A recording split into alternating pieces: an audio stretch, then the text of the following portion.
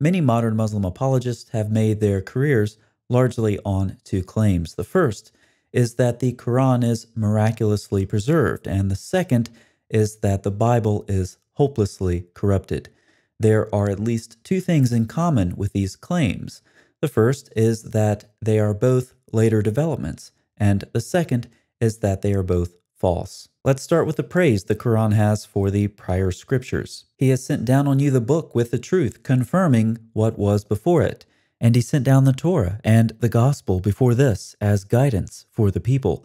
And now he has sent down the deliverance. Notice that in Surah 393, the messenger depends on the Torah to validate his claims. Say, bring the Torah and read it if you are truthful. Yet, how will they make you their judge when they have the Torah containing the judgment of God? And in their footsteps, we followed up with Jesus, son of Mary, confirming what was with him of the Torah. And we gave him the gospel containing guidance and light, and confirming what was with him of the Torah. And finally, if you are in doubt about what we have sent down to you, ask those who have been reciting the book before you. Many scholars have also noted that the Quran does not provide the basis for the entirely dismissive attitude that modern Muslims have regarding the scriptures of the Jews and the Christians. The Quran revealed to the Prophet Muhammad is said to confirm what is with them.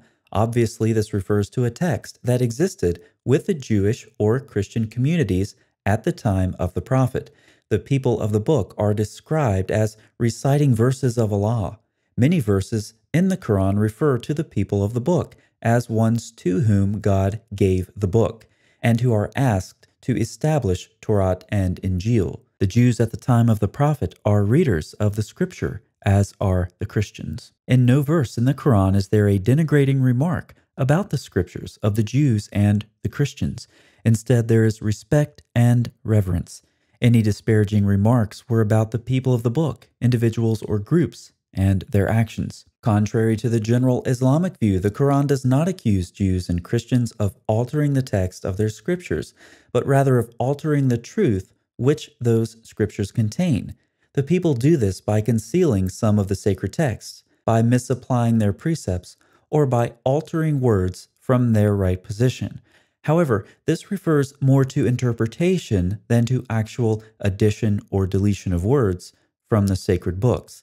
The problem of alteration needs further study. This is something we hear frequently, not only from modern scholars, but also from classical Muslim sources. Since the authorized scriptures of Jews and Christians remain very much today as they existed at the time of the Prophet, it is difficult to argue that the Quranic references to Torah and Injil were only to the pure Torah and Injil as existed at the time of Moses and Jesus, respectively. If the texts have remained more or less as they were in the 7th century CE, the reverence the Quran has shown them at the time should be retained even today. Many interpreters of the Quran, from Tabari to Razi to Ibn Taymiyyah and even Qutb, appear to be inclined to share this view. The wholesale dismissive attitude held by many Muslims in the modern period towards the scriptures of Judaism and Christianity do not seem to have the support of either the Quran or the major figures of tafsir. Muslims who want to argue that the Quran does in fact affirm the corruption of the Jewish and the Christian scriptures must deal with the fact that in the Quran, an actual name of one of the earlier scriptures never appears as the object of a verb of tampering. Furthermore, neither the word kitab nor any other term for a written document appears as the object of an alteration verb. But what did the early Muslim commentators think of the state of the Jewish and Christian scriptures? Dr. Gordon Nickel has done a thorough study of Muqattil's 8th century tafsir as well as Al-Tabari's tafsir to see what they had to say about the corruption of the prior scriptures. His methodology was to examine the 8 Arabic roots associated with corruption, concealment, or alteration of the prior scriptures, as well as the specific Quranic verses that are usually used to substantiate accusations of corruption. Modern Muslims would like to be able to look at these early commentaries and to see claims about the corruption of the prior scriptures similar to the ones they make today. Unfortunately for them, this is not the case. Makatl does understand Surah 279 to refer to an alteration of the text of the Torah, but this was simply a change made by a small group of Jews and limited to Muhammad's name. Makatl writes, "This is about how the chiefs of the Jews of Medina erased the description of Muhammad from the Torah and wrote other than his description and told the Jews something other than the description of Muhammad." Gordon Nichols summarizes Makatl's perspective. "It is clear from the analysis of Makatl's exegesis of the tampering verses that he did not understand the verbs tamper and change to refer to an act of textual falsification of the earlier scriptures by the people of the book, either in the pre-Islamic past or in Medina at the time of Muhammad. Rather, he explains the verses containing these verbs with a variety of tampering actions which revolve around response to authority. He recounts stories of verbal alteration of divine commands from the history of the children of Israel. He also tells stories of inappropriate Jewish response to the Prophet of Islam. The intact text of the Torah seems to remain solidly in the background of all of these various actions of tampering. Many of the allegations of tampering that Makatl discussed are related to Muhammad specifically. We'll talk about that after we summarize al-Tabari's perspective. Tabari also seems to assume that the Torah was preserved at the time of Muhammad. He even has Muhammad say, "I judge according to that which is in the Torah." It makes sense then that he wouldn't argue the Torah was generally corrupted, but he did argue for certain additions and deletions in the Torah in his exegesis of a few Quranic verses. Nichols states, "In any case, the accusations offered by Tabari do not resemble the doctrine of scriptural corruption as it came to be known. They do not reflect the fully developed concept of a general corruption of the text of the Torah throughout the regions where Jews and Christians lived. The scenarios are one-dimensional." Much of al-Tabari's argumentation requires the Torah to be intact. The Jewish leaders, according to him, saw the truth about Muhammad in their own Torah, however they concealed it from the illiterate common people who simply didn't know any better. Gordon Nichols also draws our attention to something in these commentaries that other scholars have noted as well.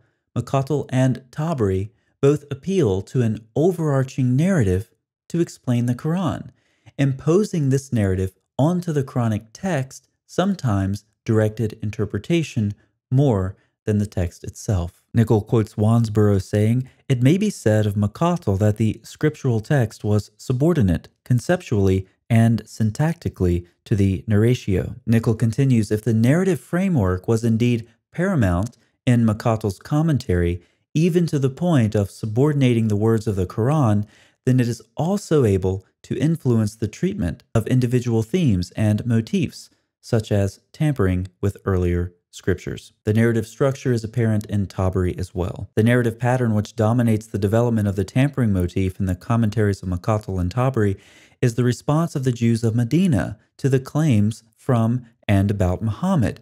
One of the most important indicators of this influential pattern is the frequency of identification of the object of tampering as the description of the Arabian prophet in the Torah. This expression occurs repeatedly in various forms. Often the object of tampering is simply Muhammad. Makatl most frequently mentions the matter of Muhammad, then his description, his characteristics, his sending, and declaration. Thus, much of what Makatl and Tabari have to say on these issues is influenced by the narrative framework that they are imposing on the Quran, namely Muhammad's interaction with and rejection by the Jews in Medina. It was obvious to the commentators that Muhammad was the prophet described in the prior scriptures. So, their discussions of falsification of the Torah dealt primarily with information related to Muhammad. This is a far cry from the accusations of rampant corruption that we hear from modern Muslims. The prophethood of Muhammad in both commentaries, therefore, is based upon the alleged continuity of his recitations with the revelations of the past, rather than upon a claim of discontinuity because those scriptures had been previously falsified. So, how did we get to where we are today? Well, some of this has to do with Ibn Hazm, who argued in part from his own presuppositions. So, for example, the doctrine of infallibility of the prophets was well established and developed by his time. Therefore, any so called scripture that talked about a prophet sinning was likely corrupted, or any text that talked about God using anthropomorphisms was corrupt, because that's not supposed to happen. Given the unfortunate consequences for critics of Islam throughout his period and after his arguments were able to thrive, some of them are still around today. More recently, in the modern period, the Muslim accusation of the falsification of the biblical text took a quantum leap in the 19th century, in part through the work of al-Hindi. And as we've already discussed, modern Muslim apologists have developed these claims further. But for thinking Muslims, problems remain. One that stands out to me is that the Quran borrows from rabbinic legends, often mixing them in with stories from the Torah, as if it can't tell the difference. We see this in other Arabic literature as well. This combination of purported biblical quotations and almost literal translations of biblical verses is a striking feature of medieval Arabic literature that should always be kept in mind. As has been mentioned, sometimes parts of these quotations are based on Midrashic and later Jewish sources, taken by Muslims to be an integral part of Scripture itself. But any reasonable person would acknowledge that mistaking Midrashic material for Scripture in medieval Muslim sources indicates a lack of knowledge on the part of the author. Why isn't the same thing true for the author of the Quran?